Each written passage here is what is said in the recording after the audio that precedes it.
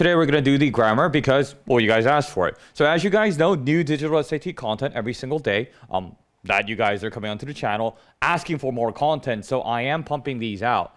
And here we have a grammar question. And as you guys know from watching all the other videos, right guys, that they have combined the reading and writing into one section. They are literally just calling it reading and writing, although I think English would be more concise, but that's what they're doing. So today we're going to do a little bit of punctuation. Today's question type is, you could call it punctuation. Yeah, I think punctuation would be fine, but moreover, it is sentence connector, run-on sentences. I'm giving you a lot of terms so that you can recognize what this is, even if you see a variety of questions, okay? So number one thing I do, so I have always noticed that this is the type of question first. So you see all this text here? What do I do with that text? You guys should know at this point what I do with that text. I don't read it, right? I don't read that at all for now. What do? I go to the question itself. So I notice that it is a grammar question because there's wording right here, the conventions of standard English, and I noticed that the answer choices here are the same words pretty much. They just have different punctuation, okay? So I know this is a punctuation question. Right, pretty simple, right? I just look at a question first. The answer choices differ by punctuation, so it's a punctuation question. Okay, so now let's look at the sentence with that. This first sentence doesn't matter at all because it's just a punctuation question. I don't care about the meaning, okay? So let's look at the second sentence. And this may not look like I'm saving much, but I am literally saving half of the time because I'm not reading half the text. And that adds up over the course of an exam. Confucius defined piety as acting according to one's blank, that all of life's virtues stem from the fulfillment of one's responsibilities. Okay, so this is indicator, guys. So when I see punctuation differs with comma, colon, semicolon, period, and all that, that is either a run-on or compound sentence question. In other words, I'm asking, how do I connect these two sentences together properly? Okay, so I don't really actually have to look at the content here. So those of you who know your grammar pretty well, without even reading the text out of A, B, C, and D, I could eliminate 3 of them, which obviously means I know what the answer is, right? So if you guys can do that, do it now. Yeah. So I don't even really care whether these should be 2 sentences or whether this should be 1 sentence. Why is that? Let's look at answer choice D. So we have a period, and then I have a new thing. So that means it should be a new sentence, right? That's 2 sentences. That's the most basic one, right? When you put a period, it's a new sentence. When I put a semicolon, that is also 2 sentences, okay? So C and D are wrong right away. And you guys know this. Why? Because if one answer choice makes another answer choice true, that's wrong. You can't have 2 correct answers on the SAT. So because C and D would both make for 2 sentences, they are out, okay? And for the same reason, which one is out? B's out.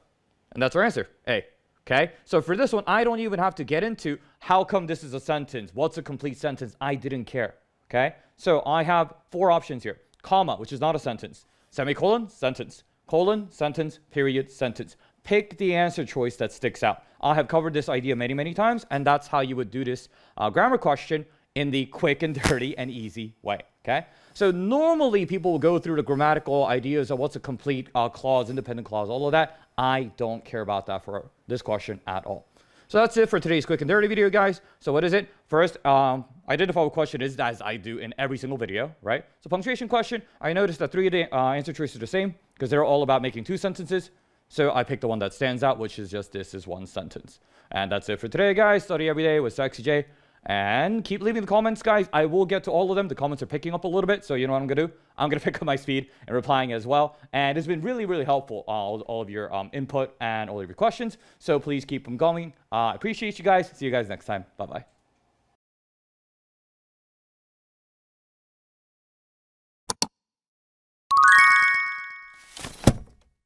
Hi, hey, it's Sexy J. Quick and dirty time today is going to be really, really quick and dirty. It's going to, well, it's not going to be extra dirty, but it's going to be really quick. So this is, again, grammar on the new digital SAT.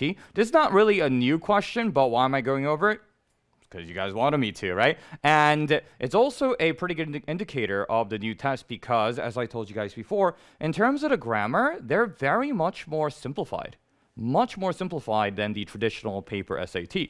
So this is a very common type of question already on the test, and it has a very simple structure. So going forward on the digital SAT, it's going to be even more common. They're not really testing you anymore on the more difficult concepts. So what is today's concept? Subject-verb agreement. You guys say, oh, I know how to do that. It comes up a lot on regular SAT. So what am I going to give you guys that's a little bit extra? Well, how to do it quickly, right? I said that before. Okay, so subject-verb agreement. So the answer to this thing is going to be, well, I'm not going to tell you the answer yet. We'll get there. Okay, so as always, what's the first step, guys? Yeah, you skip the text, right? And you go to the question. You're like, yeah, you told me that last video. I know, Jay. Good. Okay. And the reason I remind you each time, guys, is like, number one, maybe it's your first time watching the video. Number two, in my group classes, it took 7 weeks. 7 weeks for the students to actually listen to me and start reading the blurb. I told them, Kevin, did you read the blurb? Sorry, Kevin, I'm calling you out. Kevin, did you read the blurb? He always said no until week 7. And you know what Kevin said on week 7? Oh my God, Jay, I read the blurb. It really has everything. It's so helpful. Why didn't you do that in weeks 1 through 6? I don't know. Okay. Kevin and I are pretty cool, though. I was going to say, I love you, Kevin. I don't love you, but like, you're pretty cool. Okay. Anyway, I don't think he watches my videos. So, as I was saying, I'm going to keep saying this, guys, okay? Because you really need to. Skip the text, right? Go to the question. So you can see what kind of question it is. And then you'll be like, oh, yeah, this is what Jay told me. Some of my students go like, oh, yeah, this is what Sexy Jay told me. When you think about me in your head, you can just call me Jay, okay? It's a little bit of pressure to call me Sexy Jay all the time. Although I guess that's better for branding, so maybe. Okay, so this one, the convention standard English that broadly lets you know that this is grammar, but provides, are providing, have provided, provide, all of these things differ in terms of, well, not all of them. So this is singular versus plural, okay? They do differ in tense, but you see here, that A is singular, and B is plural, and C is plural, and D is plural. So I'll just write P. Okay. So from here, seasoned viewers of Sexy J channel will probably be able to guess what the answer is from here right away. Very similar content as last time. Okay. So let's actually go to the text, and let's write here. As before, for most of the grammar-focused questions, the text itself doesn't matter. And as I say every time, it kind of pains me to cross all this out because I have to write it, but it's okay. Just focus on the last sentence here, literally the last sentence. The practice of giving the less skilled player additional pieces, blanket advantage that can be calibrated by the players. Okay, I don't need to know what that means. So this is the verb. Where is the subject? Okay, this is the number one place you should look, guys. You should look as far away from the verb as possible. Okay, that means at the very beginning of the sentence, the practice. So the practice, that's the subject, practice. There's a reason I'm writing it in like this, okay? So the subject of practice is singular. Practice is singular. But you see over here, we have the word pieces right next to the verb, which sounds plural. I mean, it is plural. This is probably the most repeated common trick thing on the entire SAT.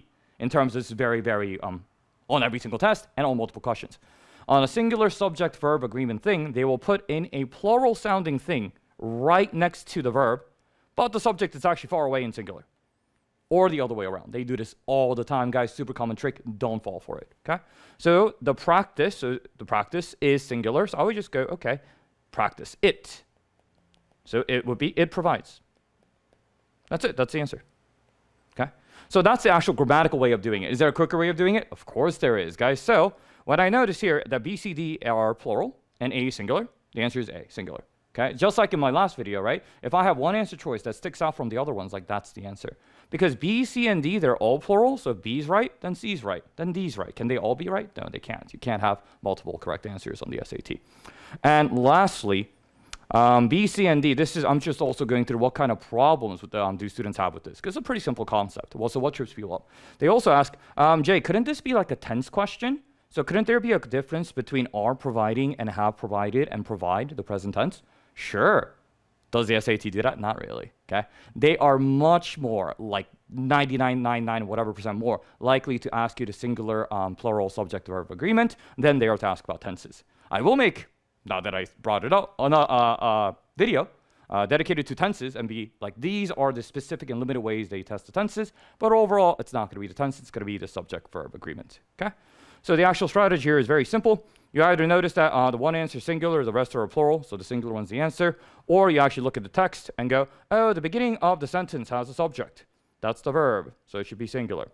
And that's pretty much it. And make sure to just focus on the question type and to ignore the rest of the text. That doesn't matter. That's it for today's quick and dirty, guys. So the actual strategy is pretty quick, right? That is probably one of the quickest ones we have. And let me know in the comments, especially if it's grammar related as well, because I did the reading first, because honestly, there's nobody better at reading than I am, probably, in the world. If you guys find the guy, let me know. I would like to like collab with him, learn from him. It's always nice to learn.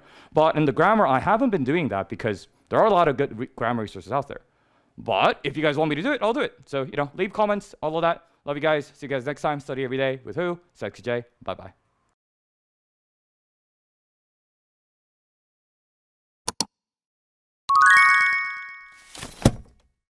Welcome to another round of quick and dirty, guys. Today, new digital SAT as always, and I'm doing something that honestly a lot of people can't do, which is the literature specialty. So today's question type is literary characterization. Does that sound difficult? It could be if it wasn't for this video. Honestly though, guys, on the digital SAT, the literary stuff is not going to be as hard as on the AP Lang or the AP Lit, as you guys already know, because you guys already watched my other videos, right? Thank you. And so today's question is, again, the literary characterization. So how do I know that? You guys know the drill at this point, right? Skip the text, just go to the question. So the question asks, according to the text, how could mother be characterized? One thing here, guys, if I have the word mother being capitalized like that, that means that's like her name, that's her title. Okay, that's a proper noun. But that doesn't really matter for this question. But you should know that anyway. So let's look at these things. Before I go into the text, let's do a little drill. Which answer choices here would you say are unlikely? None of them are terrible per se. Which one would be unlikely? So pause the screen, whatever, as you do. I don't know why I keep pausing myself when I do that, right? But anyway, so which ones are bad? Answer choice A and B are bad. They're really, really unlikely. Why are they really, really unlikely? Because, yeah, they are extreme, okay? I feel like a little bit like Dora the Explorer, pretending I can hear you guys. But, yeah, they're extreme answers because this one says crucial and this one says favorite, okay? So if it was like religious piety is important to her, maybe, right? Things could be important to a person, but what does crucial mean? It's absolutely essential, indispensable, that they cannot live without it. Would I get something that extreme as evidence on the SAT text? Pretty unlikely. And if that were the case, this should be a really easy question. Like, oh yeah, for sure. That's the #1 thing. Second, we're not going to really even have religious characters on these SATs. Religion is not a topic that is okay to come up.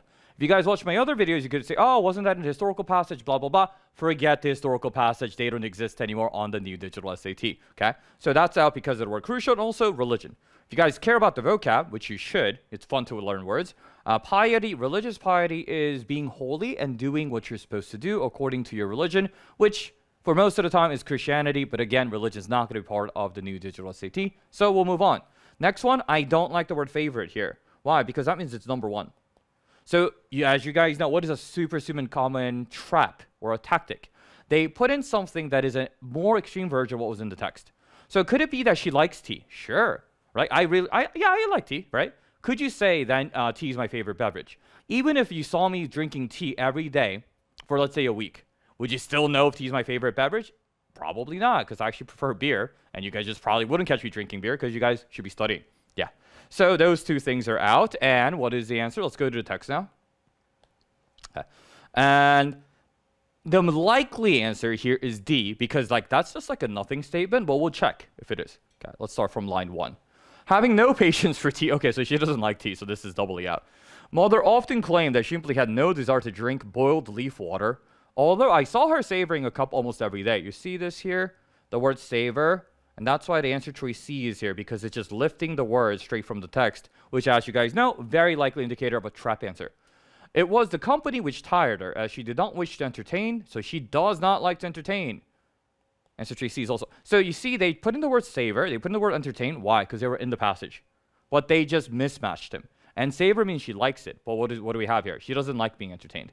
So by elimination, you could be like, oh, could I just go with D and move on? Well, let's be a little bit more sure than that. With nor be entertained by the ladies of the town.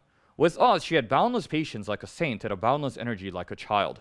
So this is what I want to point out, guys, as I say in almost every video in the recent, like I would say 10 videos.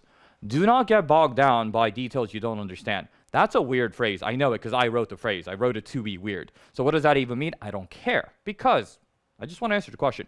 She made us tea, helped us with figures, mended our clothes. And so here people also get stuck up. Like, what does it mean to help us with figures? In older language, help us with figures, help with math. Does that matter? No, not at all. Mended our clothes and even accompanied us in making sure we got our time out in the sun daily. So, accompanied us, got time out in the sun.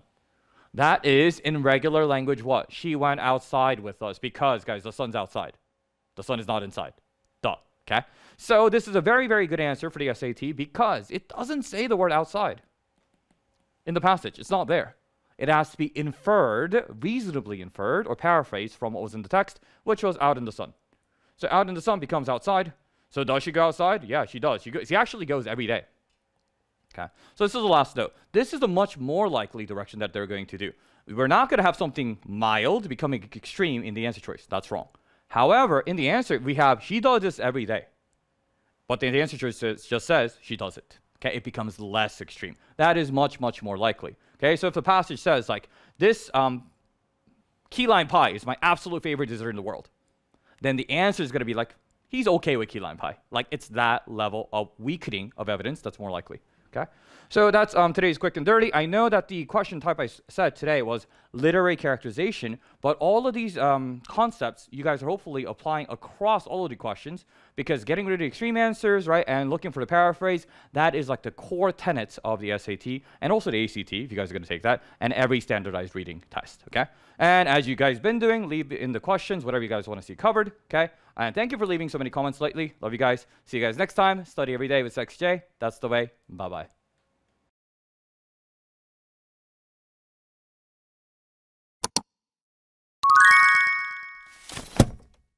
Hi, hey, it's Sexy J. Welcome to another round of quick and dirty, guys. I have a fractured wrist, so my handwriting is going to be the same as always. Terrible. But yeah, I'm here to make a quick and dirty for you guys on the digital SAT exclusive question, as you guys have been asking for. So this is the claiming the data, right, that supports the claim, okay? So let me put that in simpler words. It is the finding the data that supports the claim. What is that? Find the data. Let's call it find the data. That sounds easy enough, yeah? Okay, so look at all of this text, guys. Let's see if my right hand works right now. It does. Cool. That's a lot, okay? That is a huge amount of text. What do you guys know, right? I don't want you to read it. Please don't read it, okay? I mean, I made it, so if you guys read it after, that's cool, okay? So if I see something like this, and also pay attention to the number, guys. This will probably come up in like number 15, 13, 14-ish. These are all pretty much in the same order.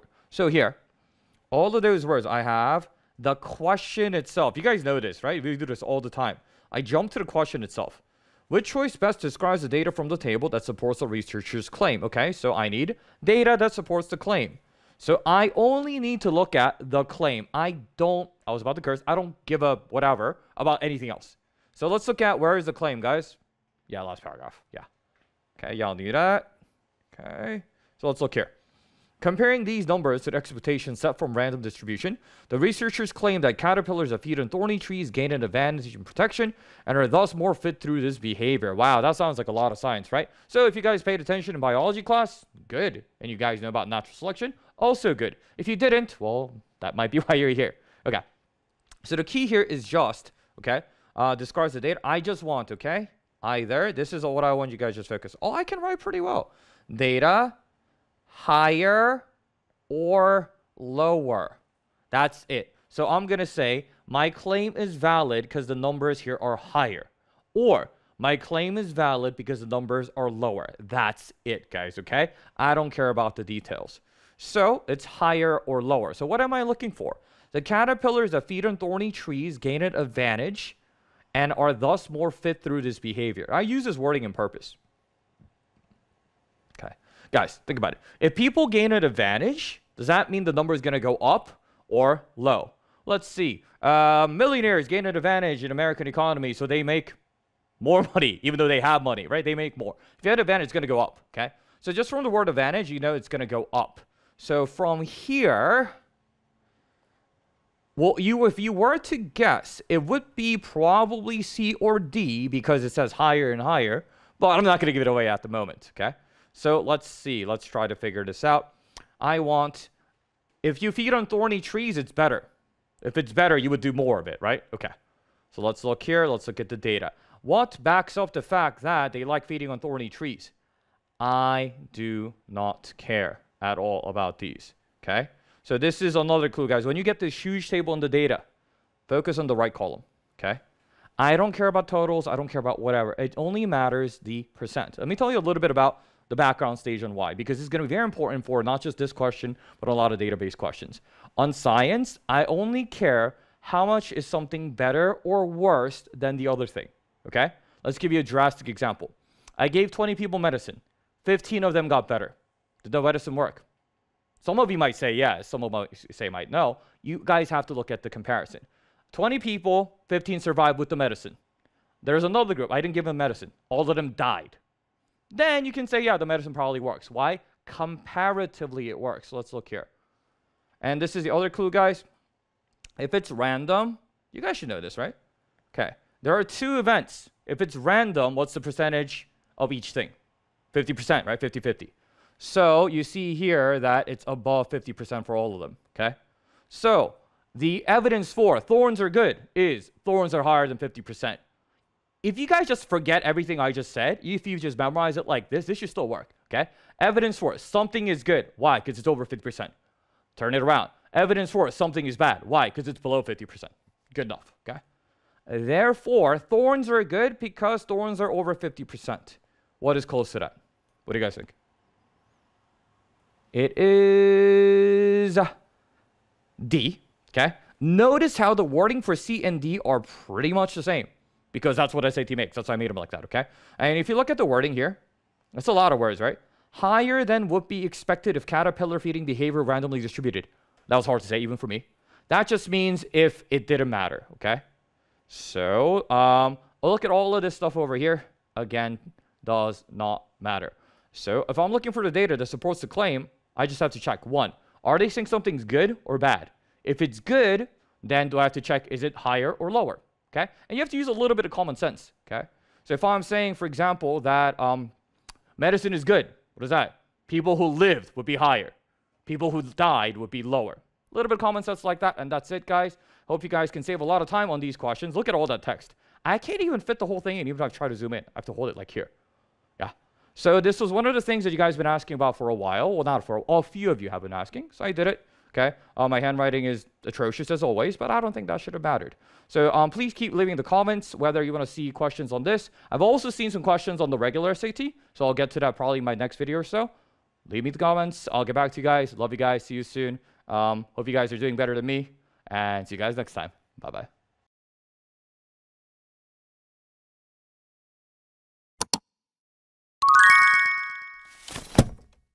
Welcome, guys, to Quick and Dirty. Let's get right to it, guys. Look at this question. What kind of question is it? Where do you go? To the question. Duh, right? It's getting pretty repetitive, hopefully, which means you guys probably, remember actually to do these things when you do the test. Okay, so let's just jump right to the question. Which finding, if true, would most directly support the researcher's hypothesis? So what kind of question is this?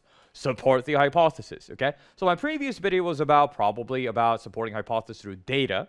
How is this one different? Because it's on text. Textual evidence for hypothesis. But if you guys want to take notes, it's just support the hypothesis question on the digital SAT. Okay, what do we do with all this text that I took such a pain to write? You ignore it, right? Okay, so let's go to the last sentence or two. Because if I want to look up what supports the hypothesis, then I need to know what is the hypothesis. Pretty simple, right? Where is the hypothesis? Right here. In the last sentence or two. Sometimes you have to read the last two sentences. But I see the word hypothesized. That means hypothesis. Okay, so let's look at it here. Based on this observation, the ecologists have hypothesized, there we go, that the plants break down the rocks with these enzymes. As this makes the rocks not only easier to burrow through and create room for further growth, but also aids with nitrogen fixation that results in the vital nutrients of nitrates and ammonia. Okay, just based on that, can you guys look at A, B, C, D and try which one you guys might think? Because when I was making this, as you guys know, I make this based off of the Blue Book test. I actually had like a moment. I was like, is this going to be this or that? So I had to pause a little bit. So let's see. What do you guys think? As always, I pause myself, even though I don't need to. Okay. So you guys might have been stuck between two answer choices. And I do think in regular life, you could argue for both. But is SAT regular life? No, SAT just SAT. Yeah. So, what is my actual answer going to be? I only care about this part. Okay? This part over here, I'm going to be very bold here because I've been living very bold. You know, I broke this wrist with a different story I'm telling everybody, right? Let's say I fought like, I don't know, 17 people at once. Yeah. No, I didn't. But yeah, I'll leave it a mystery, guys. So look at all this stuff here. I know we've already crossed out all this stuff in the beginning, right? Like, that's out. But you say, oh, then doesn't that mean I have to focus on this? No. Because I need to support the hypothesis, right? The only part that's actually the hypothesis is from here to here. All right, okay, it's getting a little bit messy, but my wrist is broken, guys. Bear with me. I'm not going to redo this. Okay. I don't care about this stuff. That is there to what? Distract you, kind of hope to make you fail. Does that sound mean? Yes. College Board, I hope you guys are okay with my channel, but you guys are not very nice. Okay. You guys are not. You guys are nice. Yeah, I say, I'll say you're nice. Okay. So that stuff, if you guys are looking at that, you guys might have put C. Let me cross that out for you guys, okay? So don't get distracted. Let's just focus on exactly the words. Plants break down the rocks with these enzymes. That's hypothesis. Plants break down rocks with enzymes. Do you know what enzymes are? If you do, great. If you don't, we'll look it up. It's important. Yeah, but not for SAT. They break down rocks with enzymes. Which one says they break down rocks? D. Why is that? Does it use the word breakdown? No, because as you guys know from probably at least 30 of my videos, you guys have to paraphrase. You guys have to paraphrase. So it said they break down the rocks. Did they say it in the correct answer choice? No, of course not. Because that'd be too easy. That'd be a nice thing to do. Create new pathways through rocks. That is a stupid way to phrase that. I know, because I made that phrase. But they break down rocks can be turned into they create new pathways through rocks. What does that mean? They make holes in the rocks. That's breaking down the rocks. Okay? The rest of it, I don't really care. I don't even care about that at all. So if I summarize this in actually solving this, it sounds stupidly simple and short. And if I'm doing that, I'm probably on the right track. That's the explanation. So what is it? The hypothesis was they break down rocks. What supports the fact that they break down rocks? They make holes in the rocks. There we go. That's it. So that my answer is D. So to sum up, what do? The things that you always do, these things you should know by heart, tattoo it or something, okay? You do not read the text, right? You read the question. You identify it as support the hypothesis. So what do? You find the hypothesis. And then you ignore everything but the hypothesis. All of these things sound like common sense, right? So do the common sense, okay? So notice I crossed out everything else. You can do that on the actual test as well. This would be easier if I had a highlighter, but you don't get a highlighter in the test. So I'm not going to do that. So that's it for finding the evidence to support the hypothesis. A lot of you guys have been asking on various types of supporting the blank questions. So I'm doing a good variety. I think I recently did a table one. I'm doing the text one. If there are other varieties that I've missed, leave a comment, right? Or you could even shoot me a DM. That's fine. DMs are fun. If you guys track down my Instagram, it's a fun place. Yeah, I did like a Korean spa thing recently. I recommend. Oh, Spa Club, Manhattan. Shout out. Okay. 32nd Street, K-Town, guys. You guys might see my face on the street. Okay, enough self-promotion? Not really. This whole channel self-promotion. Why? So I can help more of you people, because I really actually enjoy doing this. See you guys next week. Oh, yeah, my arm is like this. You guys will see this for, I don't know, next 6 to 8 weeks probably. So get used to it. I don't know. I'll see you guys next time. Study every day with who? Me, Sexy J, the best way. See you guys next time. Bye-bye.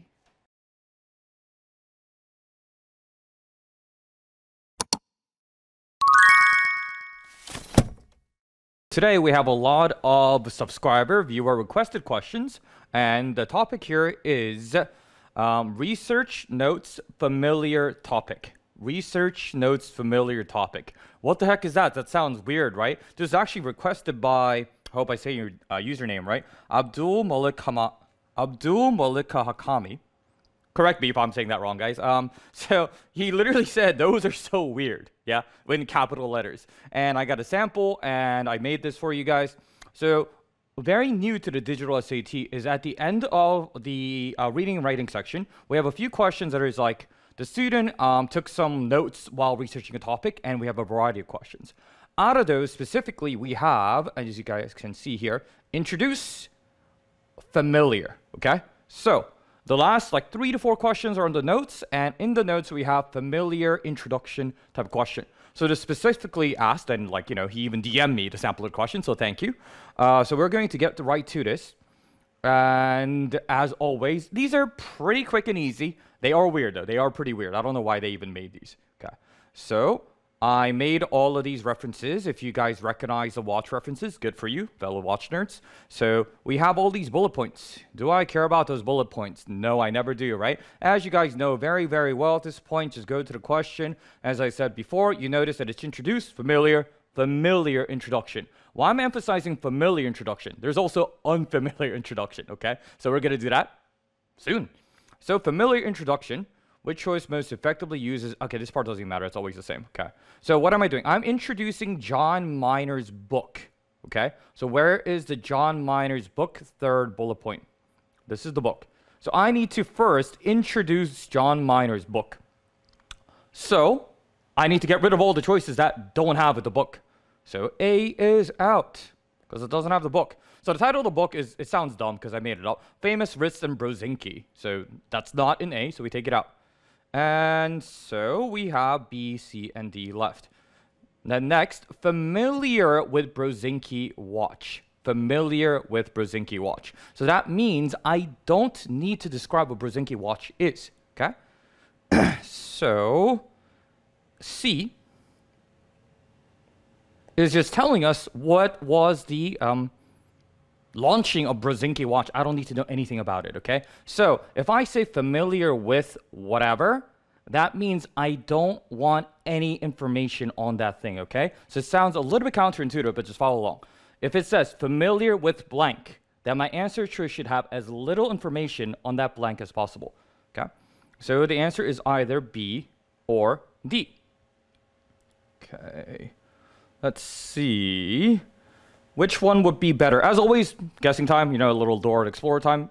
I did not pause. I did pause myself. I always do that. Okay. So what do you guys think it is? B and D, they both kind of sound like they introduced the book, right? So how can we differentiate between the two? Well, you're like, oh, Jay, didn't you say you could obey it? Yes. Why? Because what does D have again, guys? I really wish I could hear you guys. Oh, we should do a live soon. We should do a live soon. 1,000 subscribers are coming up. We're going to do something. I'm trying to figure out what we're going to do, but maybe a live, something. If you guys have suggestions, what you guys want to see, let me know. Okay, so back to this question. How can we get eliminate D based on what I just taught you today? Yeah, it's telling us about the blog. I don't want to learn about the blog. Why? Because I'm already familiar, okay? So if I were to do, okay, guys, today we're going to learn about the SAT, which is a test you have to take to get into college. I don't need to say that. You guys all already know that. That's here on the channel, right? So the answer here is B. Okay, so notice I didn't actually have to look at what is a proper introduction of the book. Why? Because we got rid of A, it didn't talk about the book. Okay, we got rid of C and D. Why? Because it talked about stuff that was already familiar. So that's it, guys. So the familiar introduction, even though it is super weird, all caps, is pretty easy to do. So you just need to get rid of all the stuff that has stuff about familiar things, and then get rid of the things that doesn't introduce. So the answer here is B. John Miner's famous Ritz and Brzezinski covers celebrities whose watch collections were featured on the blog during the pandemic. None of these things actually exist. I made them up, but doesn't really matter. Okay, guys? So we're going to just keep going through these types of questions, and we're also going to do cross-text questions pretty soon. Why? Because you guys asked for them. So what does that mean? You should keep asking so I can cover exactly what you guys need. Okay, I'll see you guys next time. Study every day with Sexy J. My wrist is still fractured, but I'm still working on these things for you guys. See you next time.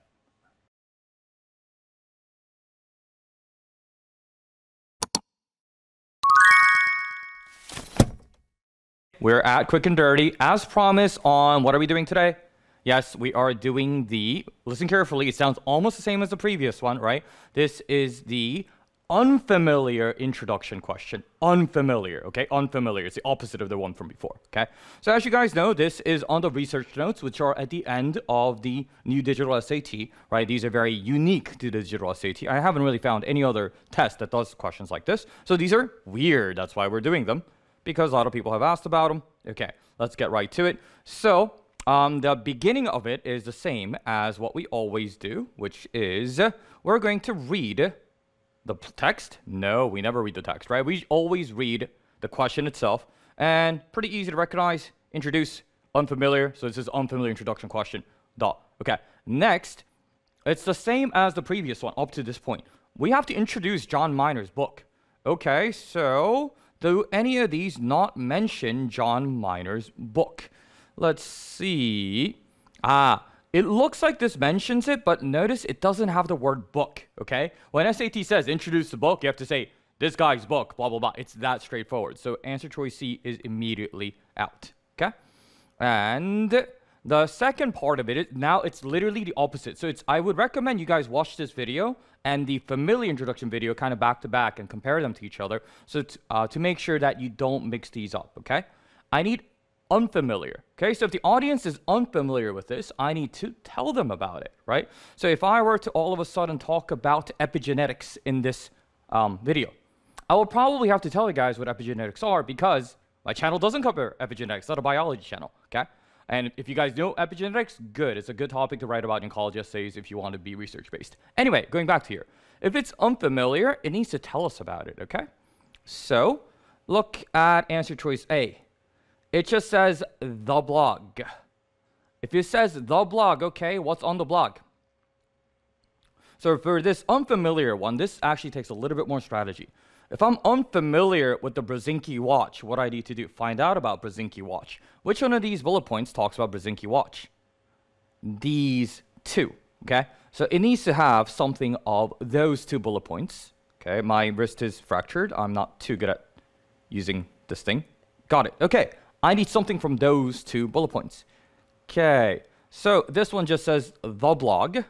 This one doesn't have any of those points from here, okay? So I kind of, actually, let's go back to comparing A and D. That's probably a better strategy. A and D, I made them on purpose because, well, I make all of these on purpose, right? They sound super similar. Like, what is even the difference between A and D? A is the information in D out of order. Out of order is a very common trap that you guys should be looking for, okay? So, let's look at this one. Oh, and this other thing. Fred Sheeran, which sounds like a real person that you know, right? This does it all the time, guys. If you guys look at the research notes question, because I also want to cover research notes in general, because this is very unique, okay? One of these bullet points, right? One of these bullet points will be totally irrelevant, okay? So be very, very willing and even looking for this, just disregarding one of the bullet points, okay? So things like this, one of the things was blank. These don't really matter, okay? So let's get to what is the answer. And the answer here is D. Why is that? Well, number one, does it introduce the book? The book, Famous Risks in Brzezinski by John Miner, covers celebrities who are featured in Brzezinski watch. Okay, what does this book do? It covers celebrities. Cool, okay? And what is the blog on? It is focused on watch brands, watchmaking, and market trends. Now, if I put it together like that, you may be like, oh, that all makes sense when you say it like that, but how would I really know for sure this is the answer when all of these things kind of sound alike? Okay, so please work. I'm kind of yelling at my bones for not healing faster. I am taking calcium supplements, but I don't know if they're working right. Okay, I've erased the whole thing. Okay, so we need to have Brzezinski watch and also need book, right? So then I need these things. Okay, again, I am getting rid of Fred Sheeran. Sorry, Fred. Yeah. So I need something that encompasses all four of those things. Why do I need all of them? Because they were unfamiliar. Okay, so I gave you many strategies to do this, but this is the last thing I'm going to leave you with, okay? If the question is unfamiliar introduction, it should use minimum 3 out of the 5 bullet points. Most likely, it'll use 4 of the bullet points, 4 out of the 5. Is it always 5 bullet points? Yes, okay? So that's my answer, because it uses 4 out of bullet points is the quickest way to do it, okay? Now, if you want to be really, really certain, then you go, okay, does it introduce the book? Yes, it does, because it refers to these two.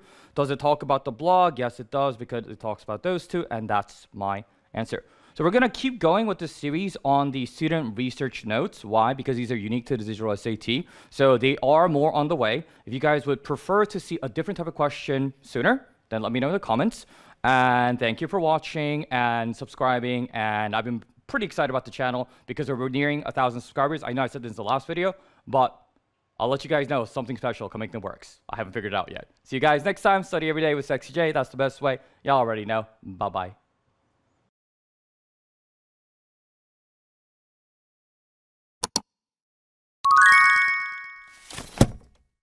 New digital SAT question time, and this is the cross-text question. Why?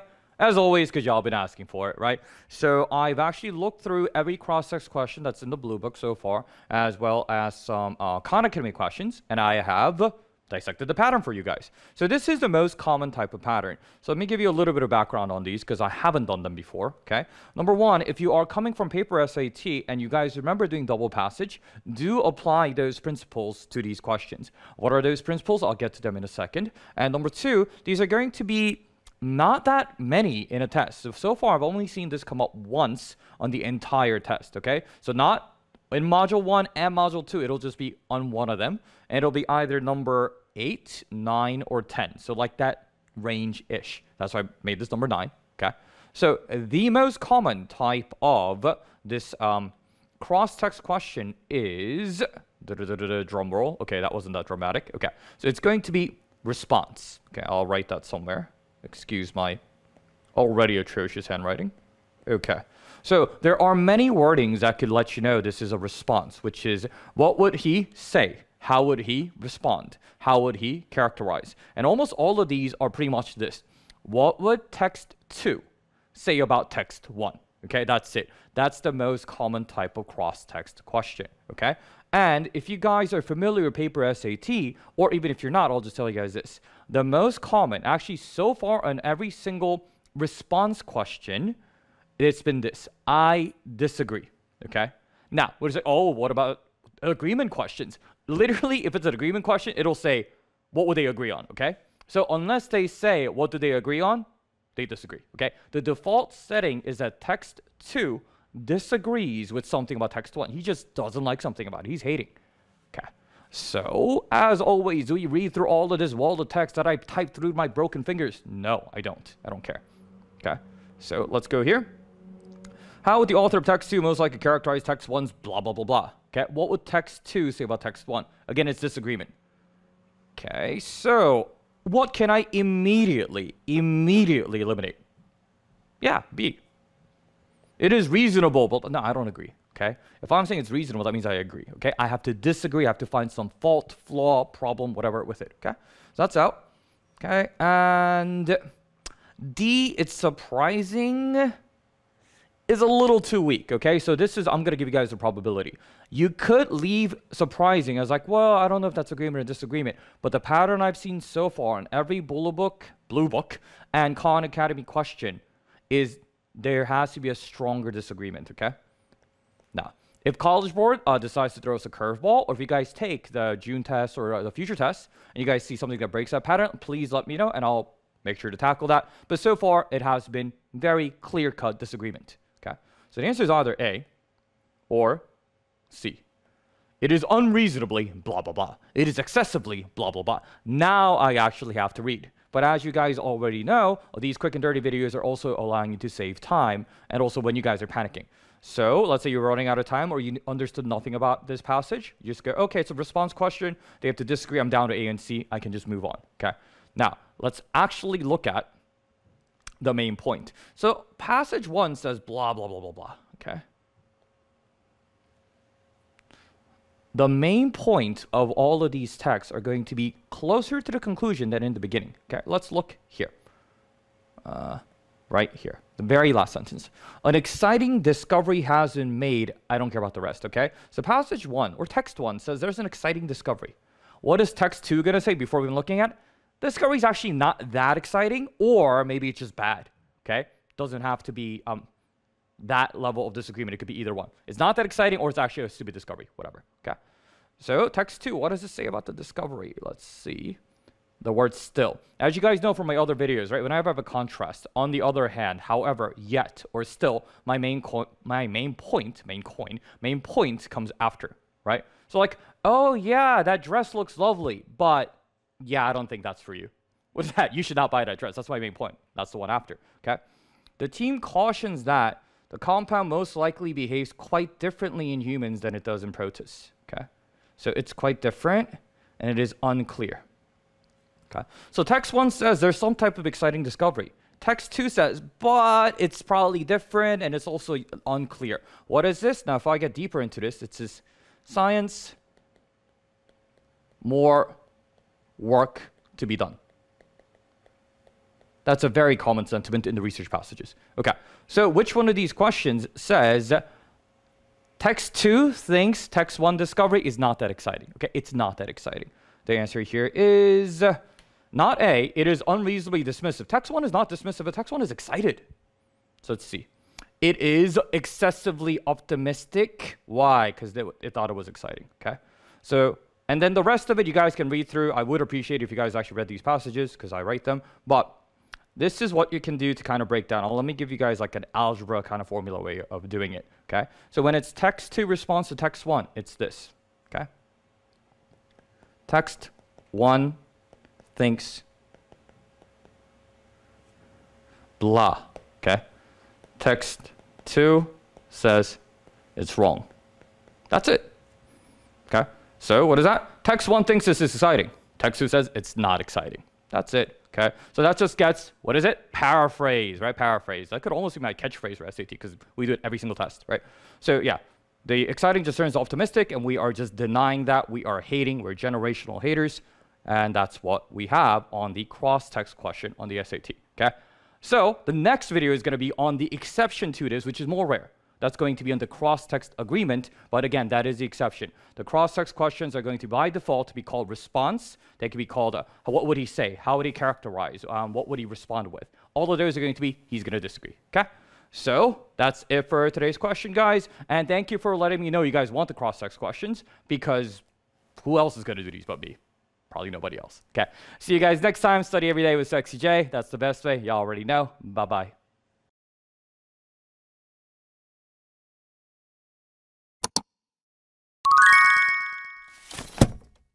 We're back at it with what I told you guys we would do, cross-text question agreement, okay? And these are the exception, not the rule, as I said at the end of last class. Is this last class? Yeah, sure. We'll call these classes. Okay, so let me adjust my... No, that's not how you do this. There we go. Yeah, okay. So this one is, again, cross-text. And you guys might say, I've never seen this type of question because the cross-text questions are very rare. They're only one per test. And on the Blue Book test, they haven't done this yet, but you guys know Digital SAT College Board has teamed up with Khan Academy, right? So these are in the Khan Academy questions. And I had to dig a little bit to kind of get access and an idea what these are about, but you guys wanted it, so I'll do it, right? So this is text 1, text 2. Again, this is not very common. How do you know it's an agreement question? You guys watched my last video, right? Thank you. Because it says agree, right? That's it, okay? So if they ask about what would they agree on, it's an agreement question. Cool. And the identification of the question should be that simple, really. So these are going to be, let me try writing, not the main point, okay? So if you guys remember from paper SAT, when I have double passages, right, they mostly disagree on stuff, okay? So what is the little thing they have in common? Not their main argument, okay? So for instance, if I have one passage that says we should not have any more slave states, the second passage says we should have more slave states, then what do they agree on? Slave states exist. That type of nothing statement, and as you guys know, nothing statements are great for SAT answers, right? But that type of nothing statement is especially likely and almost always the answer for agreement questions. So up to that point is the same as the paper SAT. Now, I would argue this is even easier. Why? Because these are so much shorter. Look at this. All right? It's like, oh, did you just get lazy and only... No, this is actually the length of the question that I've seen. Text 1, it's like, what, 2-3 sentences? Okay. And text 2 is a little bit more. Yeah. So I'm not going to look at those two. Okay. Let's then, you guys already know extreme answers are bad, right? And I just said extreme answers are especially bad for this. I have to go to a nothing answer. And so as I've been doing, what do you guys think is the wrong answer? What can we eliminate right away? What's terrible, atrocious, unbearable? C. Why? Because of the word most. It's the most iconic. That's a very strong statement. I don't like strong statements. Okay, so that's out. Yeah, so I want to get rid of any type of judgmental opinion in these, okay? And as you guys know, as always, these are the quickest way to do it. If you want to actually read through the text, understand everything, and do the questions, you can do that. And in fact, I would recommend you guys do that in your daily life to get your reading up. But when you're really taking the test and you want to make sure you're doing it the most efficient way, this is the way I would recommend. Okay? So the answer here is going to be not C because it has the word most. That's too extreme. Okay? And let's see. All of these things, out of these, which ones do you think is most likely? You guys could probably guess if you guys are seasoned watchers of Sexy J. Okay, so for this, let's just look at text 1. What is text 1 saying? This one is saying that his mythical good. Okay, but pretty much these are saying something is good, something is bad. Okay, my handwriting is atrocious, but I don't really care. Okay, this one is saying that what is mundane good. Okay, those are the summaries of the passage: mythical good, mundane good for this second one. Okay, so let's look at the answer choices and let's look at the traps. Okay, mythical figures have a story tradition in the art of painting. That's wrong. And how did they lay the traps, guys? As you guys always know, they took the words from the passage that seem related. Like, did I talk about mythical figures in them? Yeah. Do we have the art of painting? Yes. What's missing? Do I have any mention of tradition in either of these texts? No. It just sounds like it's vaguely related. That's all. Okay? So this, you can just use your regular elimination tips that you guys know from watching, I don't know, hopefully all my videos, right? And then let's look at answer choices B and D. Okay. D, this is also very common, guys. They will. This is a reverse a statement. So D is a very good illustration of two principles here. And also, this is. Okay. So if you look at D, false paintings of mundane life overshadow his other paintings. That is the reverse of the main argument in text 2. Therefore, number one, if it's the reverse of text 2, then text 2 would disagree, right? Duh. Number 2, it is an argument. I don't like arguments. So the answer here is just B. False works possess a degree of diversity in the subjects depicted. You guys are picking up on that. How unnatural does that sound? Well, so what does B mean in regular speech? His works have a bunch of stuff. Okay, so I just need a bunch of stuff. So I have heroes, and I have also other stuff. Cool. And this one, same thing. We have the demigods, and we have mundane tasks. Okay. So let's focus a little bit on how to do this really quickly. Okay. So I said, what do they agree on? These are going to be, again, the nothing statements. Passage 1, in summary, says his mythical paintings are amazing. He has other stuff, but the mythical paintings are good. Passage 2 says the opposite. He has the normal paintings, they're better than the mythical. What do they both agree on? He does mythical and the normal, right? For example, Michael Jordan played basketball and he played baseball. Obviously, he was better at basketball than baseball, right? But everybody would agree he did play both of those sports. That type of thing is going to be on these SAT passages on the cross text, okay? So did he paint a bunch of stuff? Yes. Text 1 and 2, they disagree on which stuff was better, but they do agree he painted stuff because he's a painter. He paints stuff. That's his job. Yeah. Okay. So that is it for today's quick and dirty on the cross text agreement. And I did make this video because it is a very unique type of question. But don't worry about this question too much in terms of devoting your time to practice. Why? Because 1, I'm good at this, so this would be all the practice you need. Number 2, this only comes up once per test, okay? So, as always, leave in the comments what you guys want to see covered next. And if you guys want to see anything non-SAT related, that's also welcome. I just started writing some poetry and nonfiction and fiction. So anything literature nerd would also be cool because I want to nerd out on stuff, okay? See you guys next time. Study every day with Sexy J. That's the best way. Bye-bye.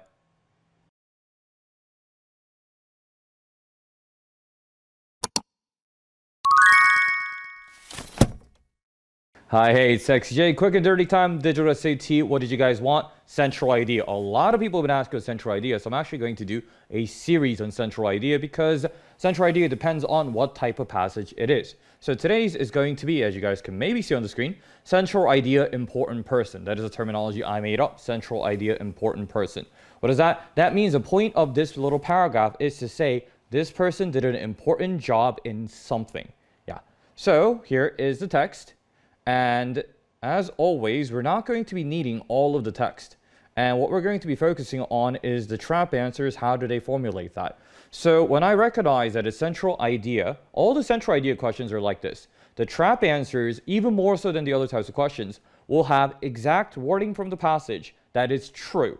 But just because something is true doesn't mean it is a central idea of the text, right? So Let's look at this. If you look at answer choice B, for instance, Finland's seasons allowed Tibelius to be the pioneer political resistance through music. That is totally true. That's literally what the first sentence says. Yeah? So that is the number one trap I would say to look out for. They really like to do, they put in the first sentence and put it into the trap answer because the first sentence, it's the first thing. So it's about to catch your eye so they know that. Okay? So for these types of things, guys, and actually you guys should know, where is the main idea of the text? Right? You guys have seen my other videos. In the old SAT or the paper SAT or the ACT, when you do reading, the main idea is going to be in the conclusion paragraph. You may say, well, Jay, isn't this one paragraph? Same idea applies. My central idea is much more likely to be at the end than in the beginning. So the beginning thing that is exactly from the text, very likely to be the trap. Okay? So my main idea is going to be probably here. Okay? So yeah, I'm kind of giving you guys a hint here. And as I was saying before, this is about an individual. When I have people's names, it's going to be this person was important and they did a good job. Never ever, this was on my previous videos, this was like, you have to be nice to real people or something like that, right? Never ever will we have an SAT passage just trashes on an individual. They're not going to be like, this person's artwork was mid and they should get punished for how terrible they are. They don't do that, okay? So let's look at these things. And answer choice D, therefore, okay, first of all, it's not even in the passage, right? Nowhere in the passage. But they still do that because these are based on actual College Board Blue Book questions. Look at this. The primary contributor is debated. That doesn't say, look how good I am at writing with a broken wrist. Doesn't say anything positive. Okay, if it's a central idea, important person question, it has to say something positive about a person. Wow, good job, that person's amazing. Okay, so that's that. So it's going to be either A or C. A says he played a central role, and C says the majority was done by this guy. So which one is it, guys? Well, as always, I need exact textual evidence. Is C said in the text, even with paraphrase? Do I have a synonym for the word majority? No, I don't. So my answer here is A. Now, where did it come from? Well, it came from central role, crucial, okay? So that's where it comes from. So let me give you guys this further breakdown. We're approaching the end of this concept. When I have an important person, central idea question on the digital SAT, the important person is going to be the second half of the text. And it's going to be this person made a very major contribution to whatever field. It could be art, it could be music, it could be science. I don't care. But that's what it is, and that's answer choice A. Blitzeck played a central role and influenced the content and popularization of Finland's seasons. Notice it doesn't even say what that person did. It just says the person's important. And as you guys know, the weaker the answer, the better it is. Okay? So that's the central idea question, as you guys have, many of you been asking for. And stay tuned for more central idea questions. We're going to be covering science central idea and discovery, research, a whole bunch of things, just because this is the advanced question you guys have been asking for. And we just hit 1,000 subscribers, so yay. Thank you guys. I just want to say thank you again. Love you guys. Study every day. With who? With me, Sexy J, the best way. You guys already know. Bye-bye.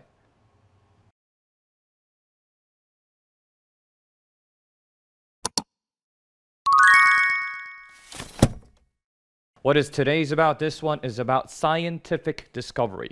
Scientific discovery, okay? So this runs very similar to, if you guys have been watching my other videos, of just scientific discoveries in the paper SAT as well. So let's look at this format first. So I know normally we jump right to the questions, right? But you notice here that this is a main idea question, and now I have to actually identify what type of passages it is. So if I start with, this is very, very key. If I start with for decades, for centuries, for years, or the popular idea has been, so this beginning thing is the old idea. So this thing is what people used to believe. And in my scientific discovery passage and question, my main point is this is what people used to think, but here is some new information. Obviously, there is no point in telling you what people already know and like, yeah, that's correct. Like if you go, if you shoot a chicken in the head, it will die. Well, yes, right? There's no point in that. But there was a chicken that was, it had its head chopped off, but it survived. and it got its own museum, right? Did I talk about that chicken before? I don't know. But so that chicken survived, right? So that was contrary to expectations, so that's why you talk about it, right? Or we might have things like, people think dinosaurs are stupid and dumb. Actually, they're smart and they're fast and whatever, okay? So this here is going to be, for decades, blah, blah, blah. That stuff is not the main idea. If it's included in main idea, it's going to be, yeah, they thought that, but it's something else. So let's look here. What is the main idea of the text? So it's going to be this key right here, now. So my main idea is going to combine both of these, okay? For decades, people used to think blank. Now we discovered blank something else, okay? So take a second, as always, I'm not going to pause myself, but take a second to look through the answer choices and see which one you guys might guess. You guys tried it, right? And you guys, just press space, pause it. Okay, so let's look at these things. The recent identification of a connection between endothermy and ETZ confirms. I hate that phrase. I hate that phrase. I mean, I don't hate it in real life, but as you guys know, in the SAT, especially in science and confirms is a terrible answer choice. Also, the word proves, but they don't even use that because they know that's terrible. Confirm and prove, that is way too strong and way too certain. For example, we have things that support our theory of gravity. But even with gravity exists, right? Like, can I drop this? Not my pencil, but okay. That works, right? It happens. Gravity's real. But even with that, we don't say gravity's proven. We just don't use that language, okay? So that one is out. And then this one looks like digital SAT has actually gotten a little bit more cunning and tricky than the paper SAT because they know that B, look at our wording, recent discoveries have challenged widely accepted theories. They know that we know that's usually how these passages go, right? So this format is very, very good trap answer, okay? So, but what's missing here? Well, what's the discovery? So I'm not even going to get into whether this answer choice is correct or not in terms of the text. But again, it has to be, we used to think A, but we discovered B. It doesn't say what we discovered. You have to say what we discovered. Okay, so B is out. So now we're between C and D. Okay. And C is also not bad in terms, again, the formatting of it. It traditionally was this, but recent progress has led to greater insight. Two things. One, we are not told what the greater insight is. Number two, it says procedural limitations. Was that in the passage? No, it wasn't in there at all, not even in terms of paraphrase. So what did they do? Digital SAT is a little bit trickier than paper SAT because, are they watching my videos? I hope not. Maybe, I don't really care, okay? But they know that people know these patterns because of people like me. I don't know who else is out there like me, but the patterns are there to be analyzed. So they're making answer choices B and C that are exactly like the pattern they used to use for a right answer. So be extra careful on those guys. So how do I eliminate it? Again, progress of procedures or procedural limitations, not in the passage at all, even when we take into account synonyms or paraphrase. So that leaves us with D. Look how long this is. So endothermy has primarily been thought of as, so that's what we used to think. And is this the correct thing? Activity levels, yes, right here, okay? Then, but new findings show that it may also have other benefits, okay, which are immune response and learning. Where is that? Immune response and learning. And some connection to hormonal regulation. Hormonal regulation, right here. Yeah. So that looks like a lot of marking and a lot of work, but this is, even by College Board, they admit this is an advanced question. This is in the advanced section of the reading and writing on Khan Academy, officially, collaborating with College Board. So with these central idea questions, you have to identify what passage it is. And this one is a science research passage. So the main idea of the text is going to be, we used to think blank, but now, thanks to recent discoveries, we have found out something else and something else. And that's it. So that's it for today's Quick and Dirty. As I've been saying, guys, we will continue with the central ideas. Thank you so much for letting us know in the comments you guys wanted this done. And keep the comments coming. Whatever you guys want to see covered, I will get on it. Digital SAT or whatever it is that pertains to college admissions for the United States. Okay. Thanks for watching, guys. Study every day with Sexy J. That's the best way. You already know. Bye-bye.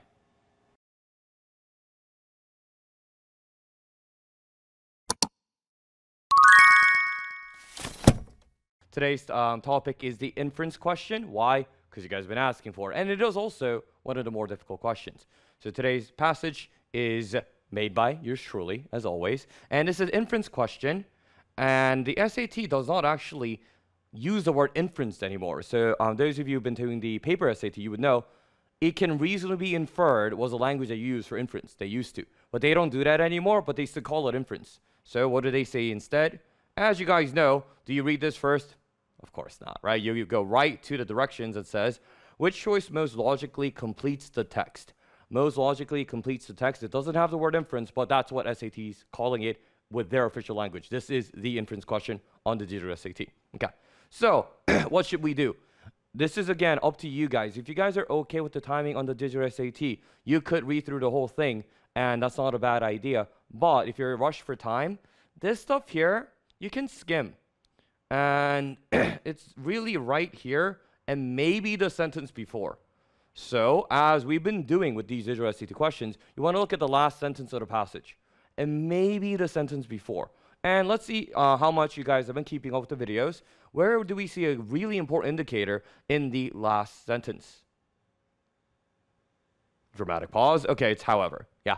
Whenever I say however, but, or in contrast, you guys are familiar with this, right? I'm saying my main point afterward, right? Like when I was in high school, I went to this girl's house to ask her for prom, blah, blah, blah, right? And she's like, oh, Jay, this is really sweet, blah, blah, blah. However, I'm going with somebody else. It's okay. I think she's married to somebody else now. Anyway, so like the however, the stuff comes after is my main point. So right here, rabbit-induced soil displacement can promote loss. All I want to figure out is, okay, is this a good thing or a bad thing? Because they don't actually need you to know real science on SAT reading. They really don't, okay? So let's say I don't know what biodiversity is, although you should. You should, it's important, right? But even if I don't, it's loss of diversity and also it's accelerating disease. Wow, that's really bad, right? So my answer here is suggesting that the kicking action habits, rabbits, is bad. But we're not done there, okay? Because we noticed the word however and also the word but. Because I've gone through the Khan Academy inference questions, right? They always use the word but a lot, right?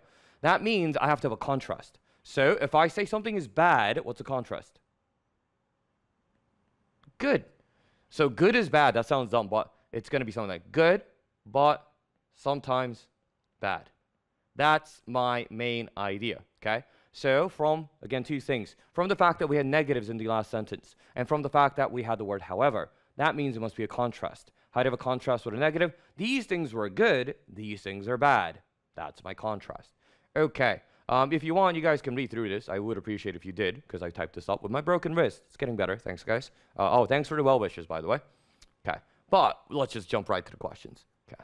Okay. So you can immediately eliminate which ones? C and D. That's right, guys. Good job. Why? Because I just said it has to be these things are good, however, these things are bad. I don't have good or bad in these two answer choices. So C and D are out. And Sexy J subscribers, you guys probably already were on top of that. So now we have to choose between A and B. Okay? So is it the small but large, or is it the location that causes the badness? Okay? This is now when I finally decide to read the passage. You do not need to read the passage beforehand. So now I will, let me get rid of some of this for you, clean it up. Now I will figure out and go back and see what's the thing that causes things to be good or bad. Is it the small diversity versus large diversity, or is it the location? Well, right here. At the edges of the fields, it's bad. So at the edges of the fields, it's bad. So when is it bad? When it's at the edge. Is that a location? Yes, it is. So my answer here is B. Again, and as I say this like every single passage, right? You didn't really need any of these words at all, okay? So you guys can read them if you feel more comfortable having more of a sense of what's going on. But I also want to advise you guys, if I read this and I don't understand what's going on because I don't know the science, that's perfectly fine, guys. You don't have to know science for SAT reading and writing, okay? So that's our inference question, guys. So to sum up, we can tell it's an inference question when, my voice, excuse me. You can tell it's an inference question when you see the phrase most logically completes the text. Then you look at the last sentence. Up to here, same thing, right? And then you look for what is the relationship with the rest of the passage. Most typically, it'll be a however, in contrast, or a but. So you're looking for it was good, but it was bad. Or it was busy, but it was fine. some type of contrast, right? That's it, guys.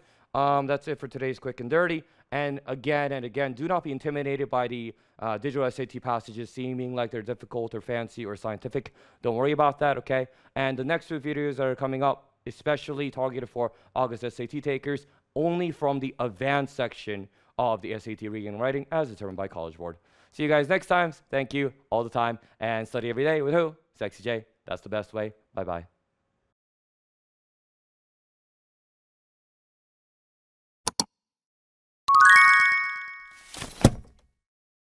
Hi, hey, it's Sexy J. Quick and dirty time on yet another central idea question. Why are there so many? Because there are so many on the SAT, right? So this is especially for you guys who are taking the test in August because y'all been studying all summer, so you want to get the score you want. That's why you're here, right? So I have many more videos coming your way on the most advanced questions on the SAT reading and writing. Why do I call them advanced? Because that's what College Board and Khan Academy call them, okay? So these are straight from their classification.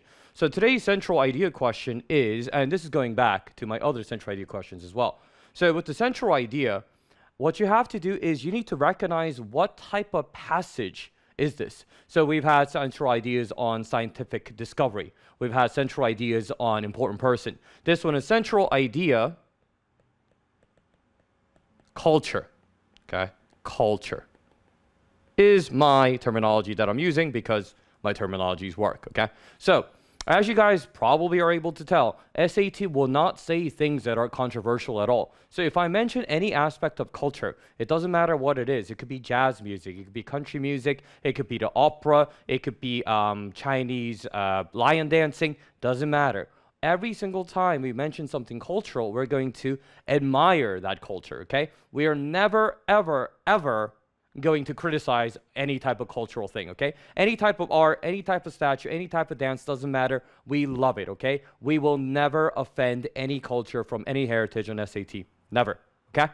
So you look here, country is often a ridiculed music genre. So notice here, I am actually looking at the first line, which we rarely do. But from here, I know that this is about culture, okay? So we start with country is often ridiculed. So we know we're going to do a 180, okay? It's often ridiculed, but it's actually really good.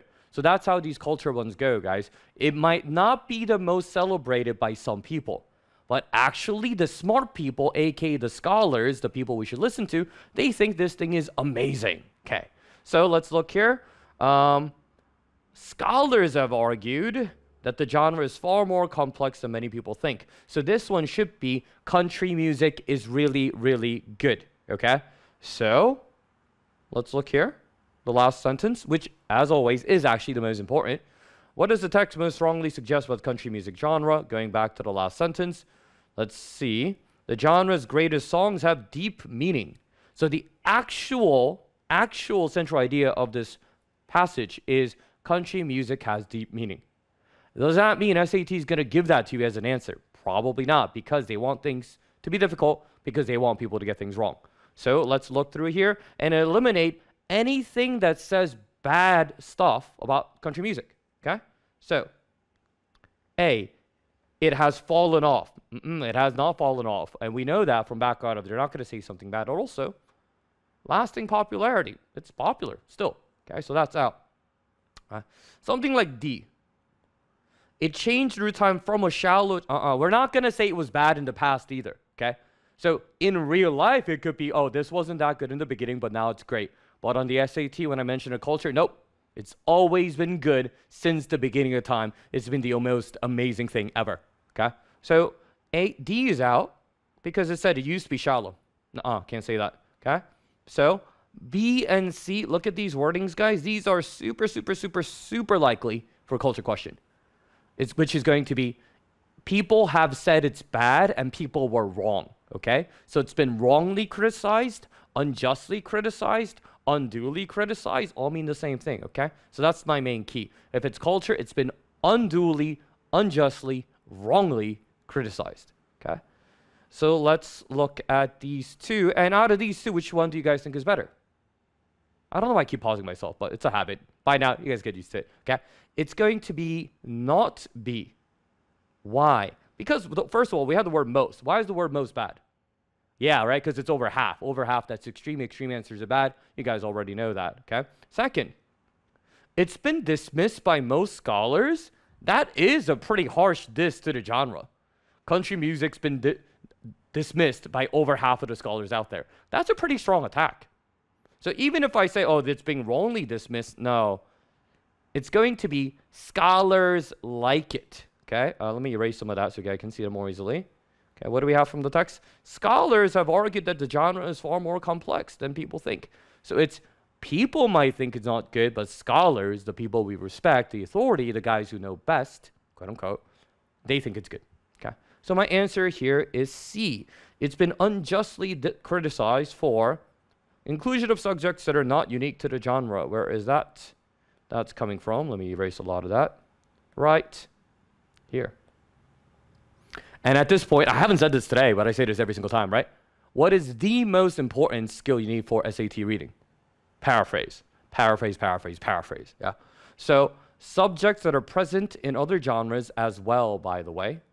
So subjects that are present in other genres just get paraphrased into subjects that are not unique to the genre. Okay? So I have the first part. It's been unfairly criticized. That's almost there. That's almost always there for the culture. Second one, subjects that are unique to the genre is just a paraphrase of this phrase right here. Okay? So to sum up, these questions are harder. Yes, that's why they're in the advanced question category according to College Board and Khan Academy. So this one I can't do like I normally do by just reading the last two lines. So what do I have to do? I have to first recognize that it's a culture passage and then also know that they're going to say something very positive about it. And it's usually going to go in the line of, it's been unfairly criticized for this, but scholars actually think it's good because of this. Okay? So I get rid of anything that's negative, and that leaves us with C. Okay? Thanks for watching, guys. I have more videos coming for you, August test takers, and everybody else. Whatever test you guys are going to take, I'll be here, guys. Thank you for coming to the channel. Study every day with Sexy J. That's the best way. You already know. Bye-bye.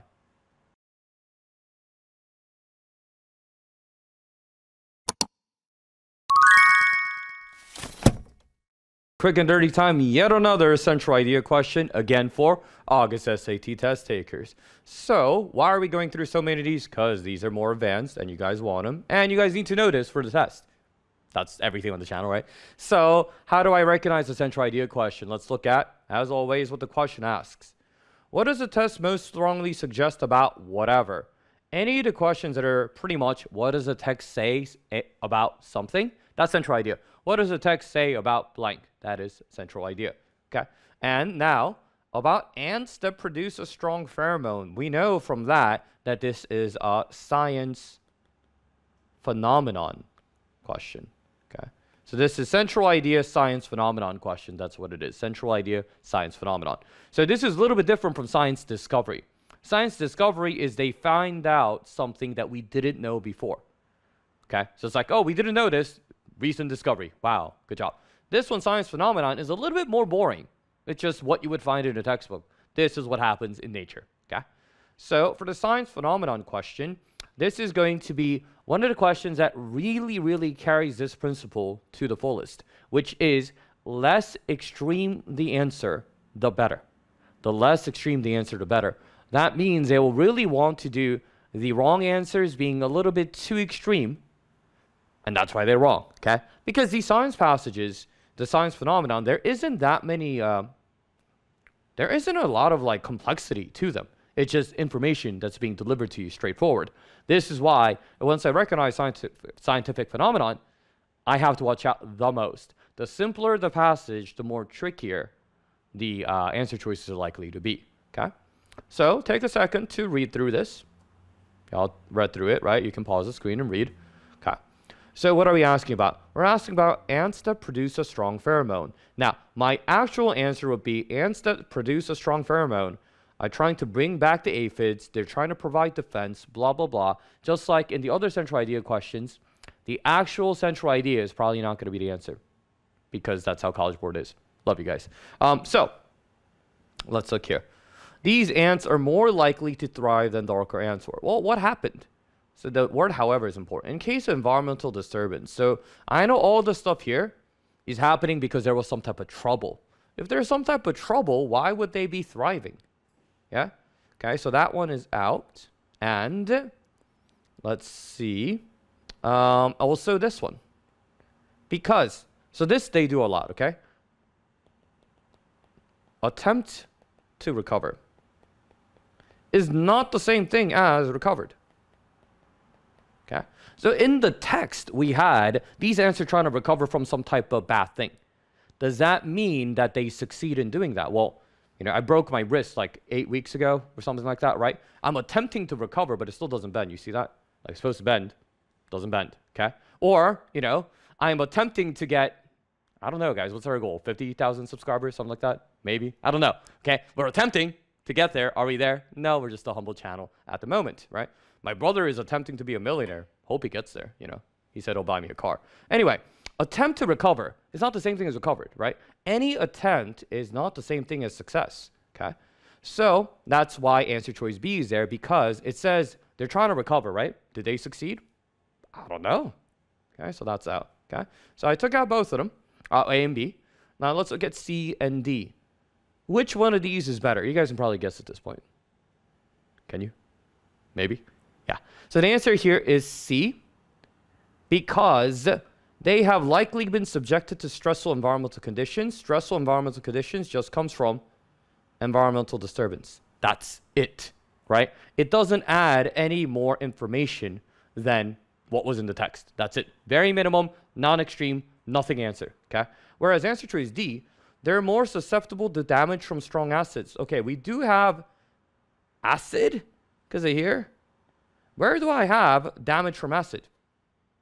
Nowhere, okay? So this is the thing that you want to watch out for. You're like, oh, it had the word acid, it had the word defense, so I thought maybe. Stop yourself there, okay? If I'm going, I thought maybe, you're going down the very trap that SAT set for you, okay? Don't do that, okay? All I want to do is just take this phrase, just take it, and put it in the answer choice, okay? Take it, put it in there, yeah.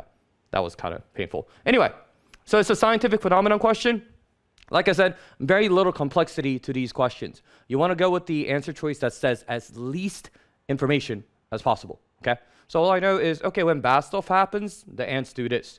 How do I know it's bad stuff? Environmental disturbance. That turns into stressful environmental conditions. That's it. Environmental disturbance, stressful conditions. That is it. You no more thinking. That's it. Even though this is supposed to be an advanced question, it's a central idea of science phenomenon, okay? So as you guys know, make sure you identify what question it is and then adjust your approach accordingly, according to my videos, right? Our videos. Okay. Thanks for watching, guys. Study every day with me, Sexy J. That's the best way. Y'all know. Bye-bye.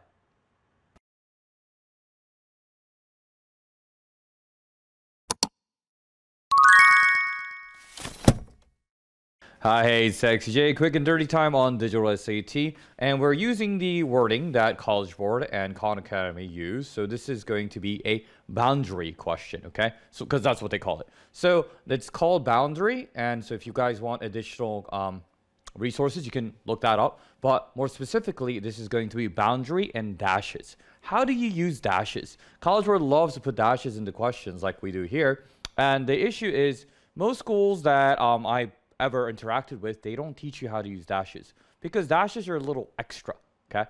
So I'm not going to say this is when you use the dash and this is when you use a comma or this is when you use something else, because that's all literally style points, okay? It's just a stylistic preference. So then how on earth can College Board give you a question with dashes? Because all of the other ones are wrong, okay? So if you look at this problem here, and you know this is a grammar question because that's what this says right here, and notice the 4 choices here. We have a colon, we have a comma, we have the no punctuation, and then we have the dash. How would I be able to tell the difference between these? You don't, okay? You don't. When you read these and you see semicolon, colon, and dash, those types of punctuations, then I am looking for parentheses, okay? Parentheses. You say, Jay, there are no parentheses in this problem, but what I'm looking for is where could I put parentheses in this sentence? Where could I put parentheses so that I could take out this info and the sentence still works, okay? So what does that mean? Drawing crafts from all over the world, the Arts and Crafts Festival for Cool People, or ACFCP as the event became known as, this stuff. I could put parentheses around and I could take it out, Okay, it's additional info, it's extra info. If you guys care about the grammatical terms, it's called a positive, a non-essential clause, a parenthetical clause. I don't really care. Okay, so if I have those types of things, then I'm just looking to take that out. Okay, and the reason I'm using parentheses is everybody knows parentheses, right? Like in math, if I open the parentheses, I have to close the parentheses.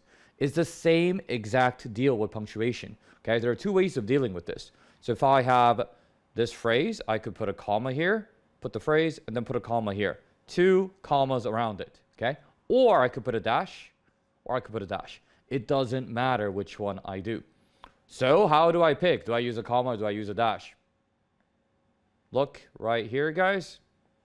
The non-underlined portion is correct. You can't change that. So what do they use here? A dash. So if they use a dash on the right side, you have to use a dash on the left side. Done. So when you're actually taking the test, that's all you would do. I don't know what should go here. It's either comma, comma, or dash, dash. They put a dash, so I put a dash. That's it, guys, okay? So again, don't worry about is a dash better, comma better, blah, blah, blah. They will never make you pick between the two. It's already going to be in the sentence. So in a boundary question, notice that there is parenthetical information. Put parentheses around it and finish the parentheses with whatever matches what was in the sentence in the non-underlined portion. Okay, that's it for today's Quick and Dirty, guys. Study every day with Sexy J. Good luck in your tests, everybody. Thank you, guys. Bye-bye.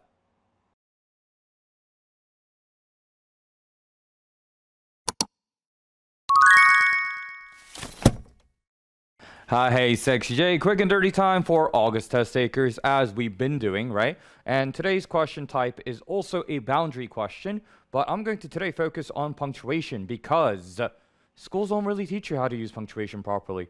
I myself, I went to really good high school because I had to test to get into it and everything, but we never learned grammar. When did I learn grammar? In when I was teaching 7th graders, okay? So today's is punctuation, specifically how to join sentences, okay? So technical college word term is boundary, but I'm focusing on boundary and punctuation, okay? So do you guys know how to use a colon? Do you guys know how to use a semicolon? All of that, kind of, okay? So before we get to the question here, how do I use a colon? Okay, so how do you guys use a colon? 99% of you will say to start a list, and that is wrong, okay? You do not use a colon necessarily to start a list. A colon is like this. Okay, so I like pie. Colon. It's my favorite dessert. Okay. A colon requires a finished sentence on the left. Okay? And then stuff to the right is stuff that adds to it. That's how you use a colon. Okay? So if I do like the listing that everybody thinks that a colon is for, this would be wrong. I bought, colon, 1, 2, 3, wrong, terrible, bad. Why? Because I bought is not a finished sentence. Okay? Did I really just misspell sentence? I did. Jeez. Okay. So how do I say that? I bought a lot of stuff. Colon, and then you could start listing things. 1, 2, 3, and so forth. Yeah? Okay. So that's how we use a colon. And a semicolon is for combining 2 separate sentences, but you guys usually know what a semicolon is, so I'm not going to get too much into that. If you guys are confused about it, you can ask about it. I'll make another video. Okay? So let's look at this sentence here, guys. So we know it's a grammar question because that's the instruction right there, okay?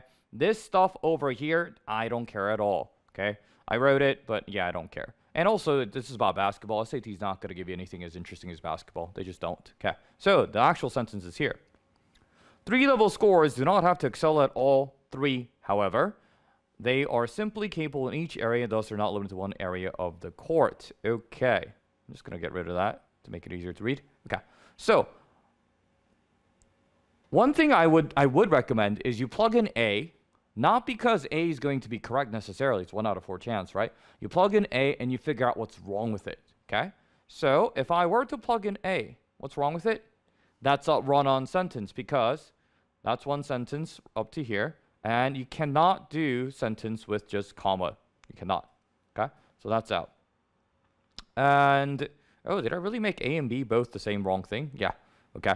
Oh. And one option is, I should have made this no comma here. They might just not put in any punctuation. That's still wrong, okay? So the idea here is that I have two sentences.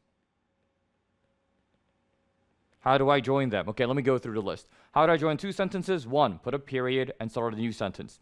Easiest one. Will they test you on that? Yes, because the digital SAT is actually easier, okay? Another way, you put a comma and fanboys. And we'll do another video on fanboys, but for, and, nor, but, or, yet, so.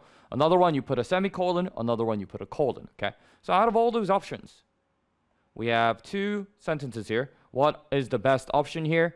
Well, A and B are out because that's a comma, and pretend this comma doesn't exist. Those are just run-ons. They have nothing to fix the problem. So we have C and D. Which one do you guys think it is? You guys can probably guess it's going to be the colon one because that's what I've been talking about in this video. Okay, what's wrong with D, though? Okay, I put a semicolon. That's two sentences.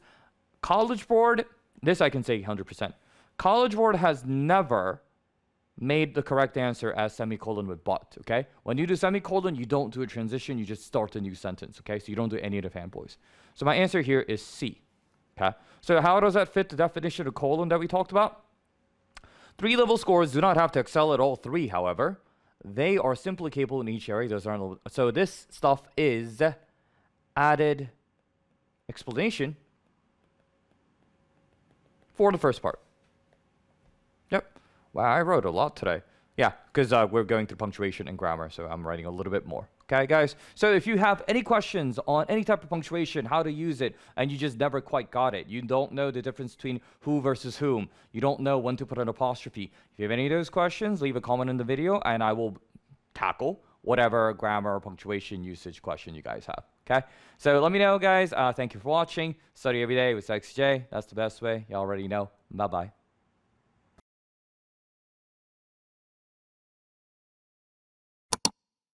Today's digital SAT topic is comma's essential clause, but before we get to that, how did you guys do on the August SAT? You guys studied all summer for it. Let me know how it went, and I did hear it was pretty hard from a lot of people, which is actually good news, because that means a better curve for you guys, right? So I've been teaching all summer for it, so let me know if there were anything that was like weird, something that you hadn't seen before, leave in the comments so that if you guys are going to take it in October, we have about 6 weeks. I got you guys, okay? Hope you did well, especially you, Rachel. You made me you painted these nails because these are going to make you do better. I hope you did well. I hope it was worth it. My mom likes these, by the way. Okay, so let me know, guys, in the comments. I am really actually, as always, looking forward to your feedback, but I am pretty curious about this test as well, okay? So today's topic is commas, because there are so many things about commas that you just never taught in school. And this is one of those things. And what did I say the topic was today? Yes, essential clause. Did you learn that in school? Because I didn't. Okay. Essential clause. I don't know how to spell anymore. Okay. So you see how A, B, C, and D, they're literally exactly the same words. The commas are just in different places, okay? I do not want you guys to look through these answer choices because if you're rushing through, they can all look the same. Like, I was making this and I was like, wait, are A and D the same thing? They are not. There's a difference of this comma right here. Okay, so ignore the answer choices, guys. Well, I want to look at them as a whole, like broadly. Oh, it's like different because of the placement of the commas. Okay, it's a comma question, okay? So this is really the main question we're going to ask with this. Do I need this info or not? Okay, so long story short, if I need the information, then no commas. Okay, if I could take it out, then you put commas around it. Those are the only options. You either put 2 commas around the phrase or you put no commas. Okay, therefore, if you look at this phrase here, A, there's only 1 comma on that side. So you guys all know how to use parentheses, right? If you don't, I guess I could make a video on that too. But when you make a parentheses, you have this stuff, right? Extra info. And naturally, if I open the parentheses over here, I have to close the parentheses over here. You never just put like this. You know, that bothers me right now. I can't even have that on there. Gross. Okay. So that's the same thing. A just has parentheses or comma on one side. This is also grammatically called a parenthetical phrase. So parentheses. Okay. So A's out. And for the same reason, ew, what is this? C. That's out. Let's look at, so this is based on the June International SAT because, you guys have sent me this SAT to kind of work on. So I made my own questions, but this is exactly the type of formatting they're using. Why would you put a comma between two people and an and? You just never do that. In order to do that, when do I do that? Exactly, right? Yeah, when you have 1, 2, comma, and. Okay? And 3.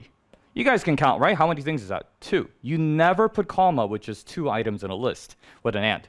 Okay? So you don't do that. So you're between B and D. Either I put no commas around the thing, or I put 2 commas around it. Okay.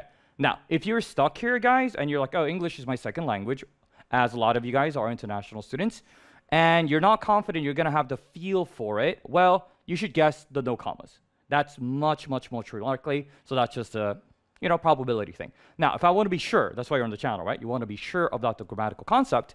A lot of people say it like this. This is wrong. They say, if you take it out and the sentence still works, no commas. Well, what if I have a sentence like this? The team with more points wins. Okay. So in this sentence, right? The team with more points wins. There's no comma around it. You guys can tell there shouldn't be a comma, right? But if I take that out, does that sentence still work grammatically? Yes, it does. You could say the team wins. Yes. But you're losing the main point of the sentence. What's the main point of the sentence? To tell you, how do you win? Well, you have to score the most points. Okay? So this is a better way to think about it. If the information is, and SAT does not use this wording because that would make it too easier. Need this info, that's almost always identifying info.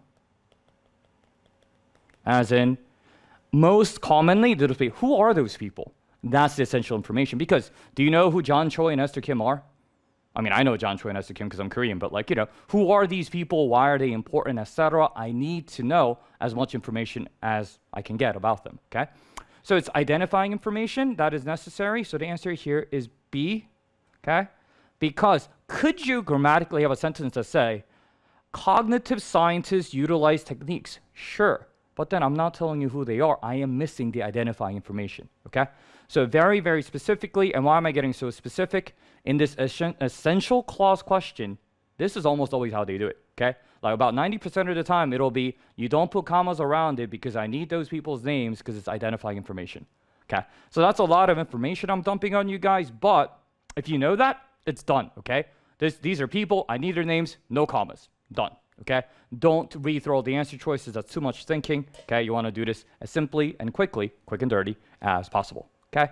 So that's today's quick and dirty. I am doing more and more grammar and punctuation questions exactly because you guys asked. So as I said before, leave it in the comments, whatever you guys want me to cover. I got you guys. Study every day with Sexy J. Bye-bye. Today's topic is, what do you guys think? You guys have been asking for a lot of things. Command of evidence, specifically command of evidence scientific, okay? And as you guys know, I'm using the terminology that Khan Academy and College Board is using, so you guys can find additional materials.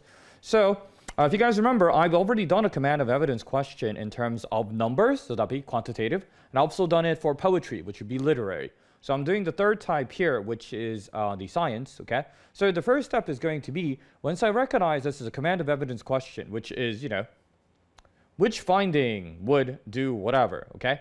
I want to know, is this science, is this literary, or is this numbers? That's pretty easy, right? Literary would be, it's from a novel, or from a poem, or if it's numbers, then it'll have numbers, okay? So this one is going to be the other category. If it's not poetry or literature, it's not numbers, it's scientific, okay? So, or you can just look at the phrase from the study.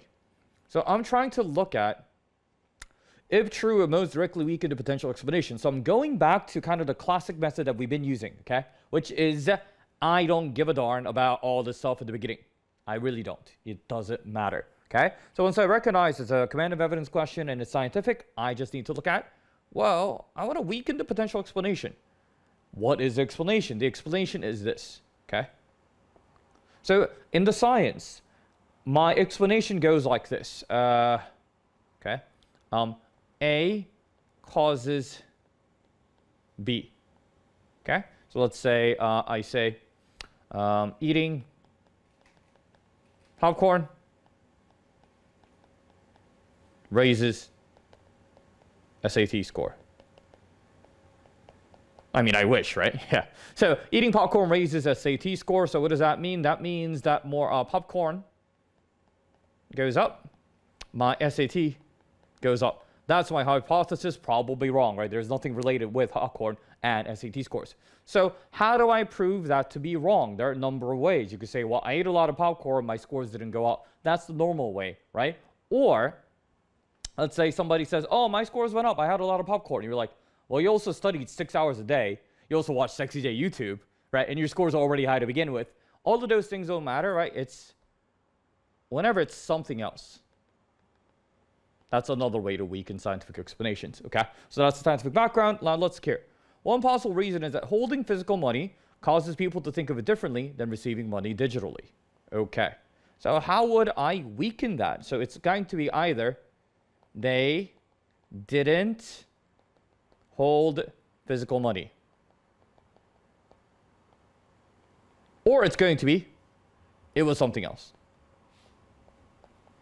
Okay. So I'm writing a lot today, but let me clarify this concept for you guys, okay? So when I am proving something to be wrong in a science passage, it's going to be this. They're saying that A causes B. What are two ways to weaken that? Not A or something else. So going back to my popcorn example, yeah, I ate a bunch of popcorn, my SAT score went up. Dude, you hate popcorn, you never hate popcorn. Oh, you hate popcorn, you never ate popcorn, right? So that would be this one. Not A, didn't eat popcorn, so that can't be true. Or it was something else, which was the other example I gave you, like you guys watched 60J, whatever. I mean, not whatever, thanks for coming, guys. Okay, so let's look here. They wanted holding physical money causes people to think differently. Okay, I need something with holding physical money or not holding physical money. Okay, what do you guys think here? What weakens it? What weakens it? Okay.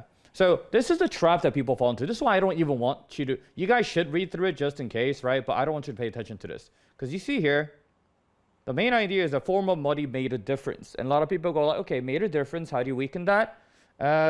It's this one, because they do the same thing. That's a common trap, okay? The common trap comes from the middle of the paragraph so often. Okay? So and then this one is going to be, let's see. So this one just goes up with the original idea that these people are different, okay? And then, and this one is also they are different, okay? So we're between B and D. And you guys could probably guess since I said B is a common trap answer, right? So B is such a good trap answer because you just go, oh, because difference, so to weaken it, I want to do same, and this is it. That is a trap, okay? I know I'm saying it twice, that is a trap. I don't care about the stuff in the middle, really. It's just this. They just said, holding physical money makes you act different. We'll weaken it. They didn't have physical money, right? Or they had physical money, one of the two. So it's D, okay? Almost all digital transfer recipients withdrew their entire received money right after receiving the transfer. Why is that? Let me clear the board a little bit. Can I call this a board? Does that make me sound old? Okay. So the idea was holding physical money makes you act different. But that can't work if everybody had physical money. Does that make sense? Yeah. So you can't be like, oh, I did worse on the SAT because it was in English. SAT is always in English, right? Yeah. So to summarize, guys, it was, why do I lose? Oh, yeah, there we go. They said, physical money made a difference, was the claim. And then, but this was not different. And that's my thought process, okay? So my answer here is D. That is a very well-made trap answer. I'm not saying I made it well. This is based on what College Board uses, Khan Academy in the Blue Book, right? So when I have a scientific command of evidence question, don't get distracted by the stuff in the middle. Just go to the end and just look for what variable are they claiming makes a difference. And then if it was the same, then it can't make a difference. Okay, my eraser is going crazy, but that's okay. So that's it for today, guys, and leave me in the comments if you guys want further explanation. I'll try to get back to all the comments as fast as I can. My wrist is almost healed. I can type again. So thanks for watching, guys. Study every day with Sexy J. That's the best way. You already know. Bye-bye.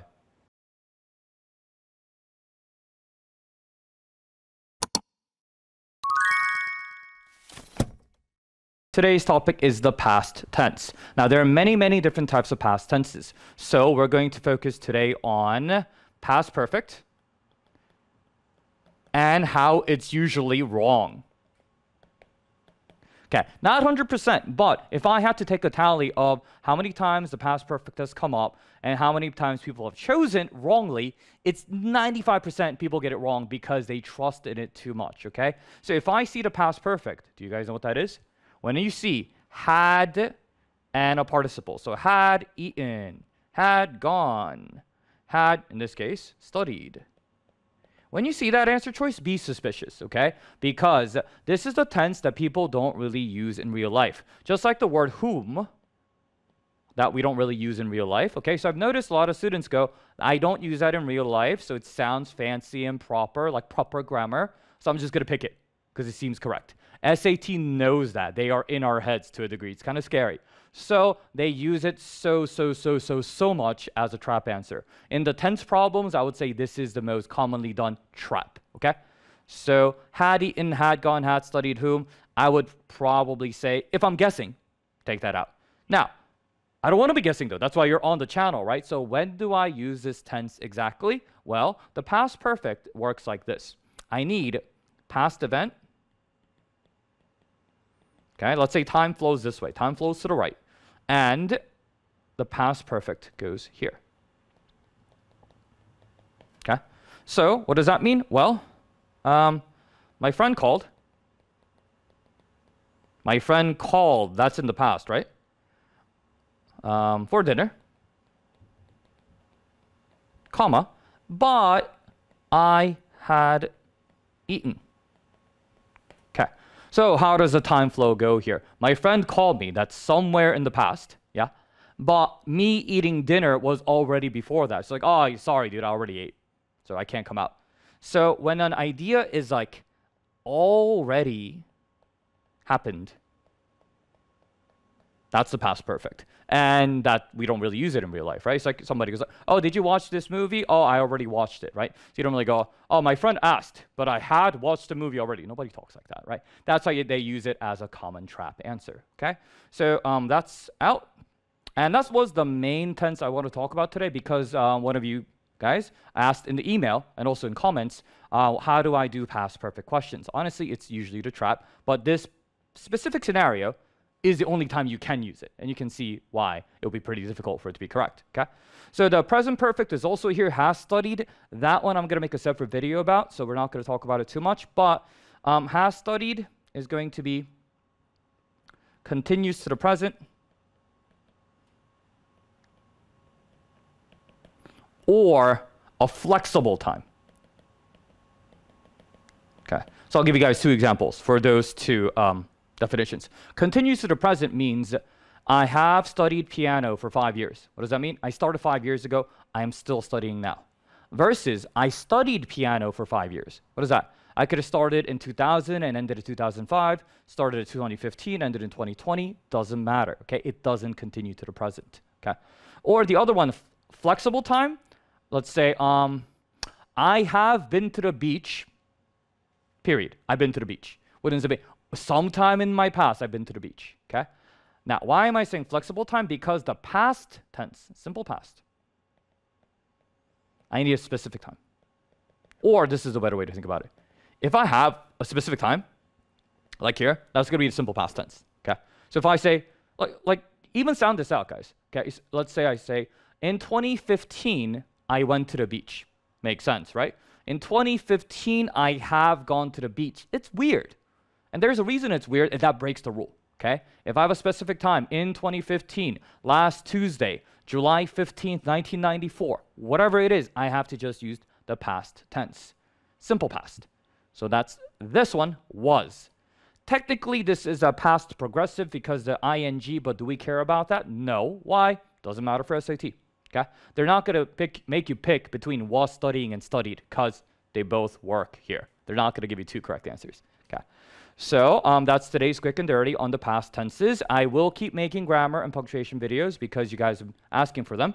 And when you guys ask for concepts, it will help greatly if you have a link or a screenshot to the type of problem you're referring to, so I can be sure that I'm getting exactly what you guys need help on, right? So help me help you guys. Thank you very much for watching. I look forward to your comments and feedback. Study every day with Sexy J. It's the best way. You already know. Bye-bye.